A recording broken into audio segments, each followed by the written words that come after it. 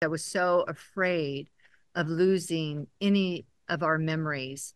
And I think that's the preservation of that has been, in the work that I do.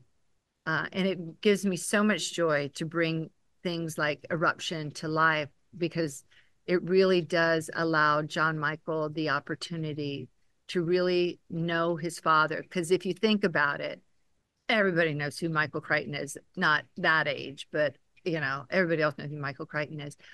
And it's hard for him when people are like, oh my gosh, I knew your father. He was amazing. And it's hard. I would think that it would be a real hard